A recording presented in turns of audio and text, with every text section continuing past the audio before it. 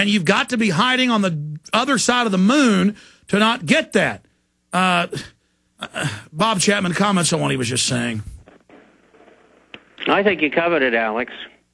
I mean, John, that's the beginning and end of it. I mean, you call in with the same crud every time.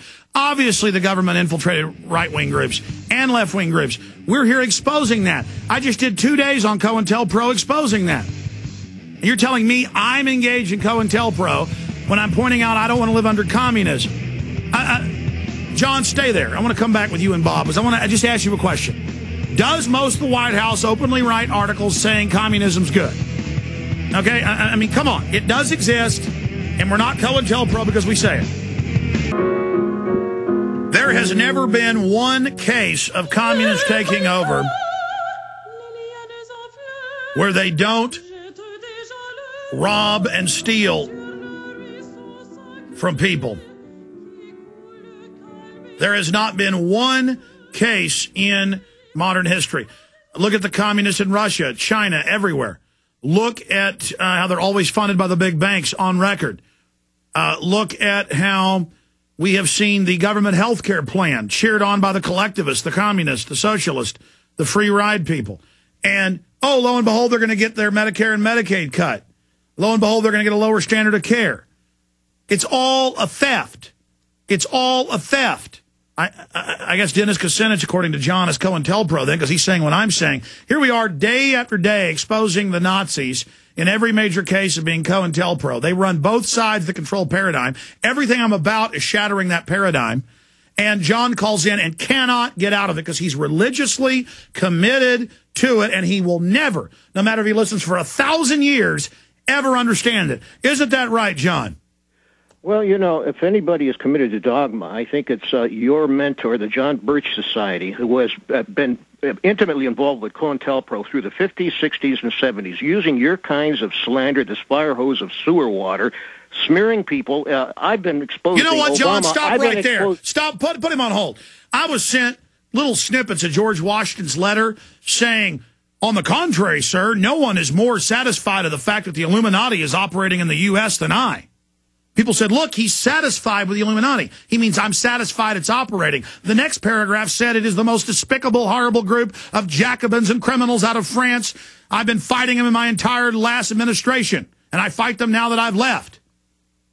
And I hear this about the John Birch Society. It's all made up.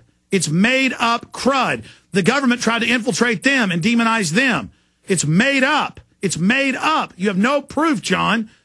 Anything else, John?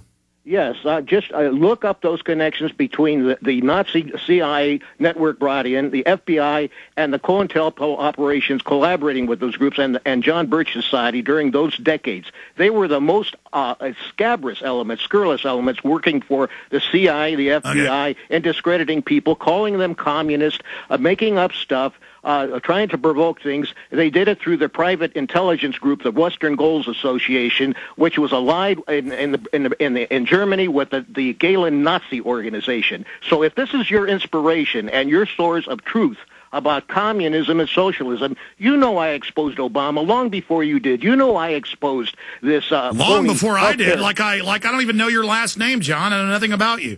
I appreciate your call. I appreciate your delusional call. I know you live in Ohio, or you say you do. I know you call once a month anytime I talk bad about communist. My inspiration is the Bill of Rights, Declaration of Independence, Constitution. And I have found in John Birch books and videos I've watched, it's all extremely accurate. I mean, it's a fact that big banks fund the communist. It's a fact they're funding all these people that say they're communist in the Obama administration. You're COINTELPRO with what you're doing. I don't believe you're consciously doing it, but I mean, this is how this divide and conquer works. I spent the last few weeks, but really the last 2 days intensely, about how Hal Turner and the Nazis are FBI, and how he's an FBI agent with the proof in federal court. I spend all this time exposing how all of this is going on, and then you call in and accuse me? I'm here fighting against the government takeover of health care. I'm fighting against new wars. I'm fighting against corrupt Rick Perry and K. Belly Hutchison. I'm good. I know communism's bad. You always call in on the other calls and plug communist websites and stuff and tell me how great they are. Give me a break, man. Just because I don't like communism doesn't mean I'm bad. I mean, it's sick. The Russians declassified all their files on McCarthy and how he was absolutely right and they were worried about him. Because McCarthy found out the army was funding Russia. Joe Stalin was our ally. They helped keep him in power. They gave him all the weapons. They gave him nukes.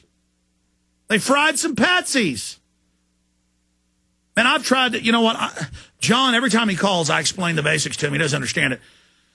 John, it's a synthesis of the two sides.